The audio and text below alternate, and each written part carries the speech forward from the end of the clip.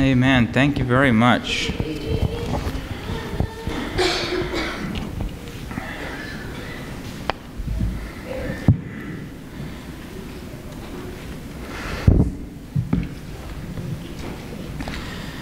There should, if there is, I just want to echo that beautiful song, anyone in despair, Jesus is always waiting, always waiting. There is nothing you can do that he can love you less. Nothing. And nothing you can do that he can love you more. His love is eternal, the same all the time. All the time. In Acts chapter 1, I invite you to open your Bibles to Acts chapter 1. We're going to continue where we left off last week. Do we remember what we talked about last week? For those that were here. We based our message on John 17 and Jesus' last prayer. But what was the main point? What is God's last request when he prayed for the church? Oneness, loving one another. The church just get along. So today's message has a question: what does God do when his children don't get along? I thought about combining it last week, but I didn't want to go too long. So I want to just talk about this morning, what does God do when his children who profess to be Christians just don't get along? Let's pray. Father in heaven, we thank you so much because in your word is wisdom, in your word is truth, and your word is what we need in every single aspect of our lives. Open our hearts. Take away any distractions. In Jesus' name I pray. Amen. Amen. Acts chapter 6, verse 1. Acts chapter 6, verse 1. The Bible says, "Now in those days when the number of the disciples was multiplying, there arose a complaint against the Hebrews by the who? By the Hellenists, which are Greeks that have turned Jews, Greek-speaking Jews, because their widows were neglected in the daily distribution." So here we can see that, number one, the church was multiplying. That when the number of the disciples was multiplying, there arose a complaint. There arose a complaint. Friends, it's a fact. It's a known fact. The more people you have, the more problems you have. Not just at church, but even in a work setting. The more employees you have, the more problems you have to deal with, the more things, the more people's attitudes, the more issues you put up with.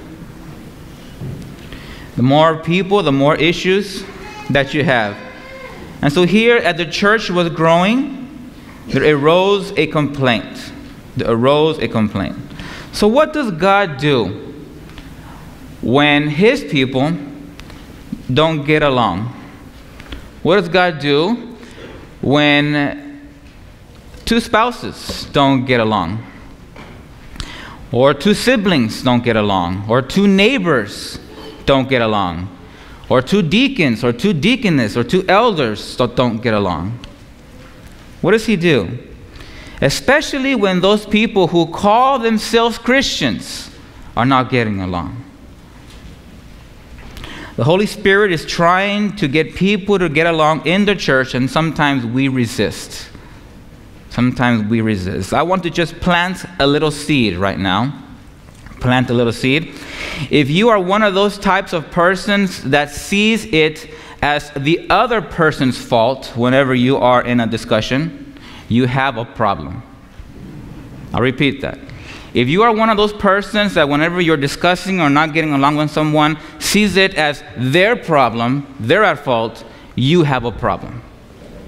Amen. I'll say amen for you. And to be more clear, if you are that type of person that sees it that it's always their fault and they're wrong, you are the problem. You are the problem. By the time we get to chapter 6 in the book of Acts, much has happened in the church. A lot has happened in the church. And the devil pulls out the same old trick that he's done from the very beginning here in Acts chapter 6. And I want to show you that old trick that the devil still is pulling out even today among his church. Genesis chapter 2, if you join me, what the devil did to bring disunity, he started at the very beginning. In Genesis chapter 2, verse 16. The devil doesn't have to reinvent anything else because we keep falling for the same old trick. Genesis chapter 2, verse 16 and 17. Here it says, "And the Lord God commanded the man, saying, Of every tree of the garden you may freely eat, but of the tree of the knowledge of good and evil you shall not eat.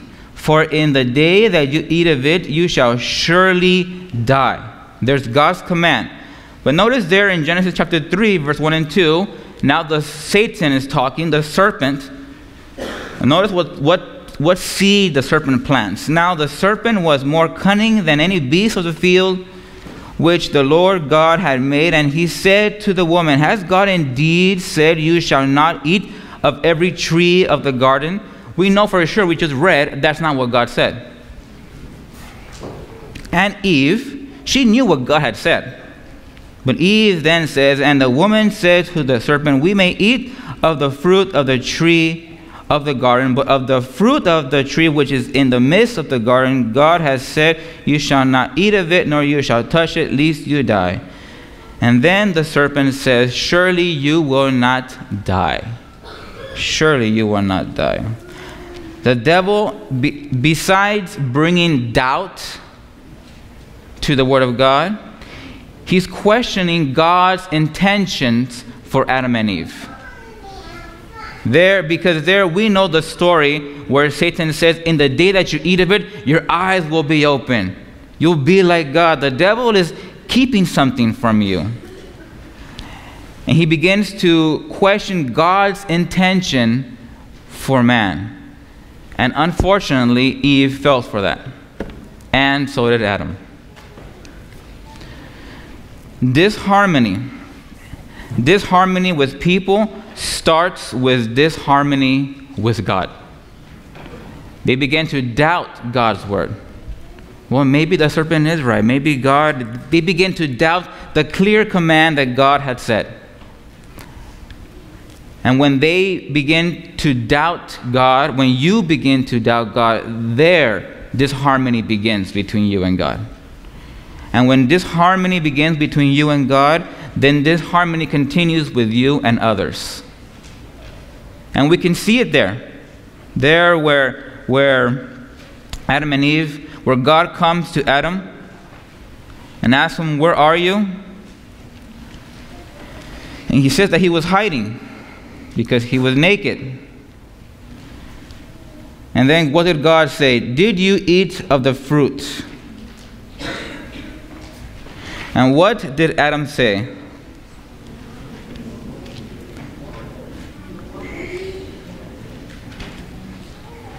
Here it is in verse 11. And he said, "Who told you that you were naked? Have you eaten of the tree of which I commanded you that you should not eat?" Then the man said, "The woman whom you gave to be with me, she gave me of the tree and I ate." You see how you have this harmony with Adam and Eve? No, thank God that there was no pots or skillets there in the garden, because Eve would have thrown one to Adam, trying to blame it all on her. Disharmony with God continues with disharmony with each other. You show me a person that doesn't get along with somebody else, you're looking at a person that doesn't get along with God. a person that can't get along with somebody else, there's an issue that they have with God. It may not be clear, but there is an issue that they have with God. Did Jesus get along with everyone? They may not have gotten along with him, but he got along with every single one. Even at the cross, he forgave them and was able to get along. Because he got along with his Father, he was able to get along with others. This harmony in the church comes when people separate themselves from God. When you spend time with Jesus, he helps you to get along with others. But the most important thing is that when you spend time with Jesus, friends, he reminds you of the sinner that you are. He reminds you that you're not any better than the person you can't get along with. And in reality, you're both in the same boat. So he reminds you, how can I even criticize the other person or not get along with them when I'm just like them? Sinner, wretched, naked, and blind, the Bible says. And so that helps us. As we get along with Jesus and learn more about him, Lord, I can't be angry at such and such brother. We're just as same sinners, needing a Savior like you. Needing a Savior like you. I'm not perfect myself, so how can I expect perfection from somebody else? All through the Bible, God's people have always found a reason not to get along.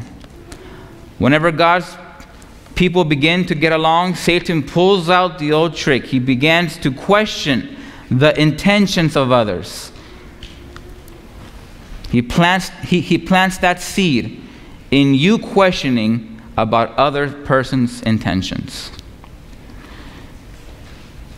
About other person's intentions. Someone may say something about you, but because you are insecure of yourself and haven't spent enough time with Jesus, you make a little comment into a big hill, into a big mountain.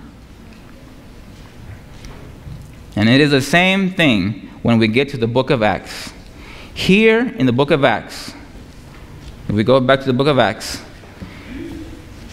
he says, I'll get the Greeks to complain against the Jews. I'll just get the Greeks to complain against the Jews. So Satan does this, and what is the main purpose? Because Satan likes disunity. There's a reason behind this unity. You see, he almost pulled this off with the disciples. Almost pulled it off. After the resurrection, when Jesus went to go see them, if you read there the last chapters of John, the disciples are out fishing again. Jesus goes to them, what are you doing fishing? You're supposed to be fishers of men, not of fish. And he encourages them. The main reason why Satan brings this harmony, this unity, is because he knows that will stop the work. He knows that this harmony will stop the work. This unity will stop the work. Confusion, not getting along, will stop the work. And that's his main goal. That's all he wants, is people to stop the work of God. If he can get the work to stop, he'll be happy. He'll be happy. In Acts chapter 2, 3,000 are baptized. Acts chapter 4, 5,000 are baptized. In Acts chapter 5, you read there that multitudes were added and added. And what Satan really hates, if you go to the book of Acts chapter 2, verse 41, Acts 2, verse 41, the church is growing. 2,000, 3,000, 5,000, just keep adding and adding. In Acts chapter 2, verse 41, it says, Then those who gladly received his words were baptized, and that day about 3,000 souls were added to them. Notice verse 42. And they continued steadfastly in the apostles' doctrine and fellowship, in the breaking of bread and prayer. Verse 44. Now all who believed were together and had all things in common.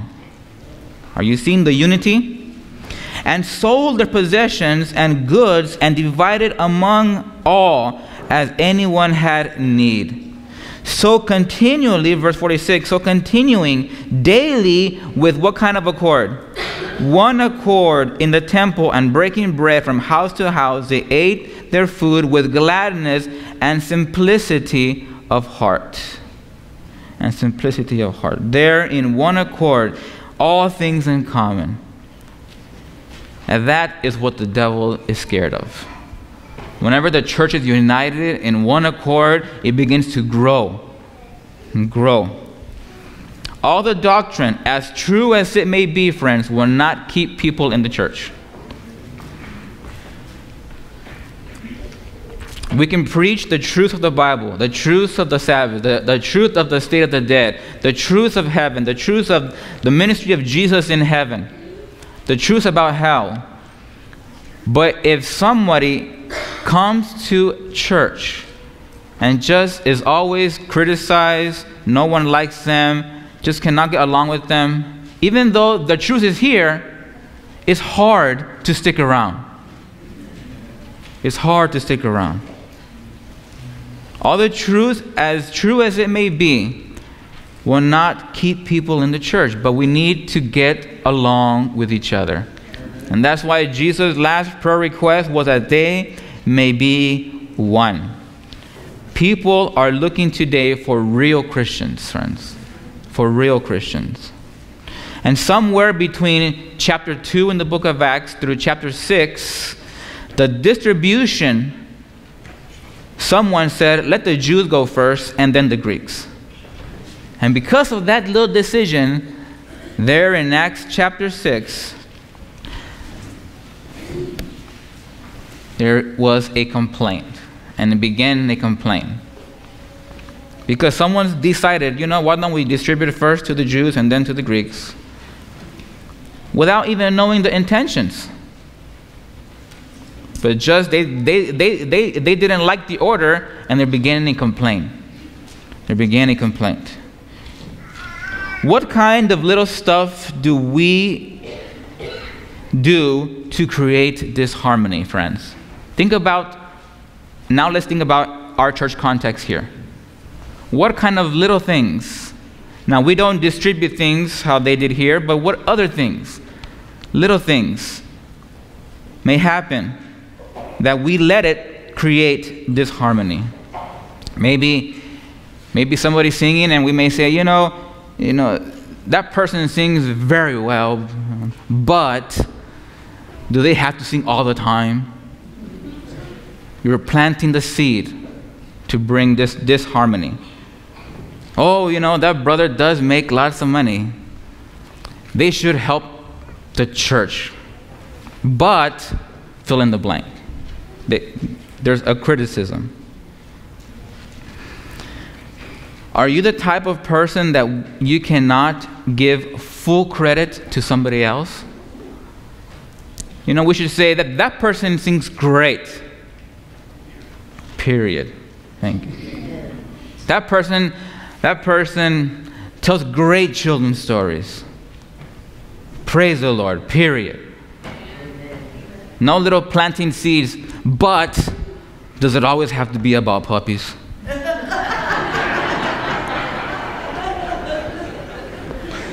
Don't change your method. I love a good puppy story. But there's that little seed planting. Oh, the potlucks are good, but... And those little buts bring disharmony because you're spreading the seed to somebody else, and maybe that's somebody else. Oh, you're right. And there it goes. Rippling. Bringing disharmony. Bringing disharmony.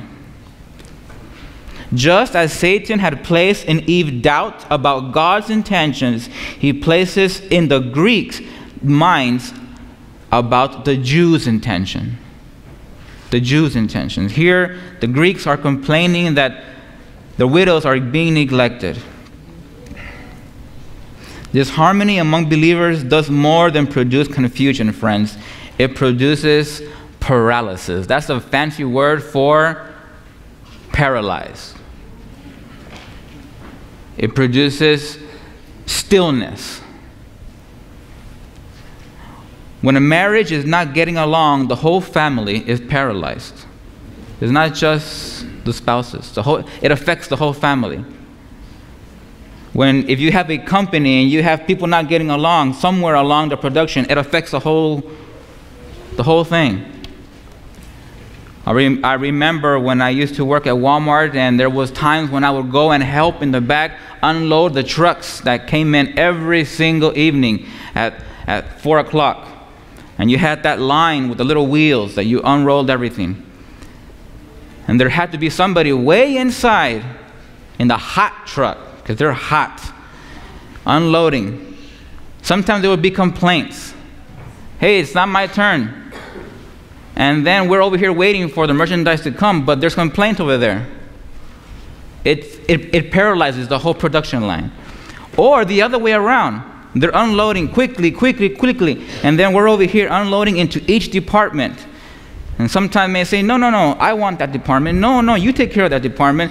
And the merchandise starts to pile up. And because there's disagreement here, it paralyzes the whole production. And it can happen the same way in church.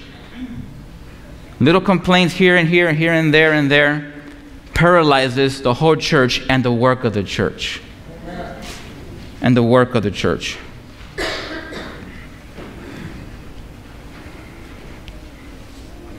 It's surprising on how much energy it takes not to speak to someone. It's surprising, friends. Especially if you live with that someone. Trying not to speak with your spouse because you're in disagreement and you live with that person. It's dumb, is what it is. And it's the same way at church. That's why the devil knows that if he can bring, like I mentioned last Sabbath, disunity, the church won't work. The church won't care about winning souls. The church won't care about retaining the souls that are already here. If the devil can get the pastor or pastors to be busy putting out fires in the church, he's happy. He's happy. Just like in the meditation in the back, the same one that I read to you last week, and it is so inspiring, so great that I want to share it again. It's from Acts of the Apostles, page 87. The heart of those who had been converted under the labors of the apostles were softened and united by Christian love. Despite former prejudices, all were in harmony with one another. Satan knew that so long as this union continued to exist, he would be powerless to check the progress of gospel truths. And he sought to take advantage of former habits of thoughts in the hopes that thereby he might be able to introduce into the church elements of disunion. Satan knew that so long as this union continued to exist, he would be powerless. He would be what? Powerless. When you are getting along in church, the devil is powerless. When you are getting along at home, the devil is powerless. So then, I haven't really answered the question, what does God do when his people don't get along? Go back to the book of Acts chapter 6. We're going to see what he does. Acts chapter 6, verse 2. Then the 12 summoned the multitudes of the disciples and said, "It is not desirable that we should leave the word of God and serve tables." When we can't stop the word of God to settle arguments, is what he's saying. And the devil really enjoys if the pastor is too busy settling arguments of brothers and sisters who say they're Christians but yet can't get along.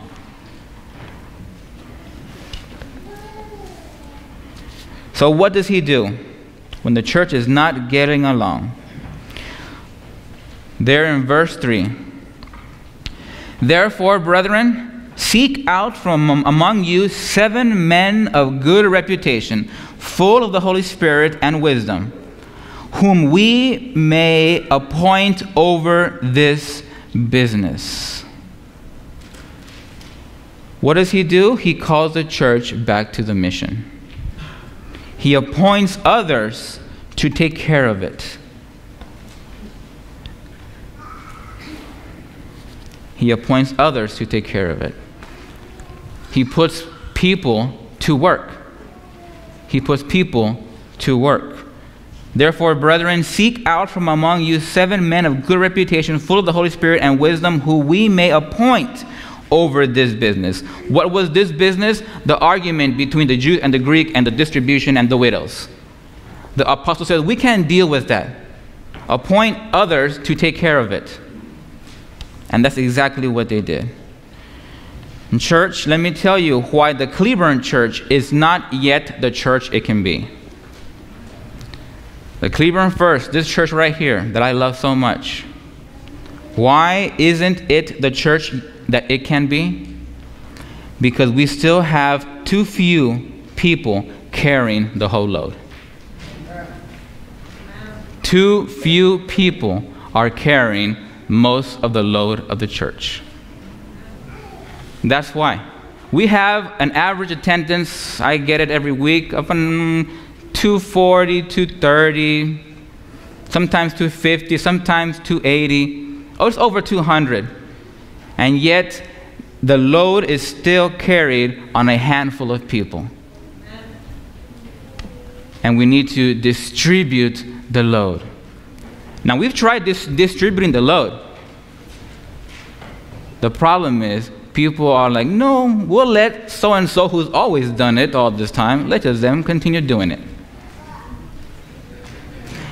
God tells Peter to distribute the load. And this is where it gets genius. Notice verse 5 in Acts chapter 6. Who does he distribute the load to? I've read this over and over and over, but notice here, verse 5. And the saying pleased the whole multitude. They liked the idea. And they chose Stephen, a man full of faith, and of the Holy Spirit, and Philip, and who else? Prochorus, Nicanor, Timon, Parmenas, and Nicholas. Who was he? A proselyte. Do you know what a proselyte is? A convert to Judaism. A convert. That means he wasn't a Hebrew. He wasn't a Jew. Most likely he was a Greek, because it says from Antioch. And if you look at Antioch, Greeks lived in Antioch. So Nicholas was probably most likely a Greek. What was the beginning? What was the beginning complaint? They were a complaint against the Hebrews by the Hellenists. The Hellenists are Greek-speaking Jews. And what is the solution? Well, let's put them to work. The Greeks are complaining, and what does Luke tell us here? We'll put the Greeks to work. We'll put the Greeks to work.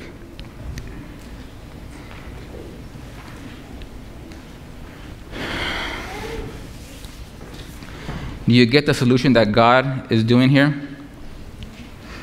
For people who don't get along, God's solution for complainers is to put them to work.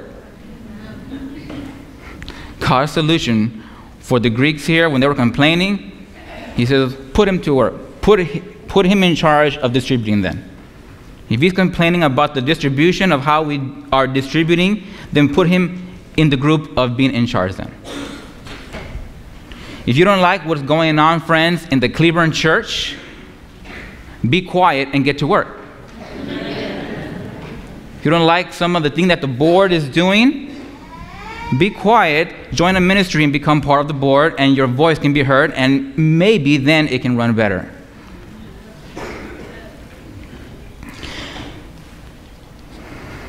Stop fussing, but just roll up your sleeve and volunteer to a ministry. Volunteer and do something. And do something. What does God do when His saints don't get along? He puts them to work. Because when you don't work, friends, when you don't work, all you do is sit. And when you sit, you see. And when you see all the time, you begin to pick at things because you got nothing to do. You're not volunteering in any ministry. No one's asked you to do anything. Or maybe they might have asked you, but you keep saying no. So all you do in the church service or in fellowship lunch or in Sabbath school is sit and look and get little things and complain and share them with others. Instead of doing that, friends, get involved. Get involved in a ministry. If there isn't a ministry that you like, that you have a passion for, here's a genius idea. Create one. Just create one. I really want to praise the Lord for Jeannie, who likes sewing and knitting. And we didn't have a ministry like that here. But she came to me and says, can we start doing that? Of course you can. And now praise the Lord, they've given things to students to take home as gifts. They've given to the Hope patients sweaters and blankets and baby clothes and hats. It's a ministry. Growing. They meet I don't want to say every Sunday, but they meet on Sundays here in the FLC, Family Life Center. Thank you. They meet there on Sundays working a ministry. Friends, look at the result when they put the complainers to work in verse 7. The complaint started. The devil thought he almost had the church at a pause from working the gospel. But then they put them to work. They put the same Greeks to work. And notice verse 7. Then the word of God spread, and the number of the disciples multiplied greatly in Jerusalem. And a great many of the priests were obedient to the faith. The work continued to grow. The work continued to grow. When God's people can't get along, God says, put them to work, and their complaining will stop. Because then you won't have time to complain. If you're too busy organizing your ministry, organizing volunteering, organizing something in the church, working with the deacons, with the deaconess, with the Hope Clinic, with the school, in one way or another. When God's people don't get along, what does God do? He puts them to work. Friends, this year we are electing and re-electing our board members. We are having nominating committee this year. And some of you will be re-elected. Some of you will be asked, maybe for the first time, to hold up a position. Don't worry that you are not capable of doing it. Please, don't worry about that. I can tell you right now, and you know, because when I was asked to be your pastor, I was not capable of doing it. But God will give you the wisdom, the grace, and support of others to continue on ahead. It is not by your power that you do things. It is by God's grace and God's will that He helps you to do it, friends. That He helps you to do it. So I want to appeal to you to join a ministry. If there isn't one that you like, start a ministry. There isn't a reason why. If there isn't space for the ministry that you would like, well, we'll figure something out. Let's come together and think and brainstorm. So don't give up. If sewing isn't your thing, if the Hope Clinic isn't your thing, or the school, but something else may be, then let's come, as the Bible says, and reason together and work together. This church cannot be run by the same group of people year after year after year after year after year. Because eventually those same people will get old, may get sick, and will pass away. And then what? Friends, the church, I'm glad that Forrest brought the little children here to get used to being up in the platform.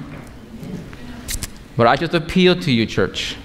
Join a ministry. Join something in the church. Or start a ministry, friends. Or start a ministry. That is my appeal. As God's last prayer request was that His church may be one. And the only way to be one is not to be isolated alone in your own little corner. No.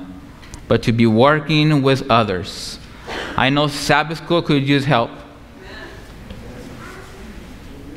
I know deacons can use help. Deaconesses, every single department. Pathfinders can use help. Adventurers can use help. There are so many things to do here at church, friends. So many things. So I just appeal to your heart to let yourself be used. You don't know how to do it, you can learn. There's no problem with that. You're smart people. You are smart people because you come to the Cleveland church. Amen. Church, may God bless you. And may God touch your heart. As this year we have our nominating committee and ministries and choose our leaders and assistants and officers that you may consider in working for the church. There are so many things. I'm looking at Alvin. The sound can... There's so many things. I can go on and on. There's so many things, friends. May God bless you. And may you, this year, purpose in your heart, I will not just sit around anymore, but I will do something for God. Amen? Amen. Let's pray. Father in heaven, Lord, we are your church. We don't want to begin to dispute or begin to argue. We don't want your work to stop here in Cleveland. But I need, Lord, that you help every single one of these people, that you convert every single one of us, and that you convince every single one of us to work for you in one way or another. There are so many things to do that we can grow your kingdom, and we can share your love to others. And I just ask that you place in every single one here a heart to serve you, that we may be one in working for you. Just as you have said, this is my commandment, that we love one another. Thank you, Father, for hearing our prayers. In Jesus' name I pray. Amen. Amen.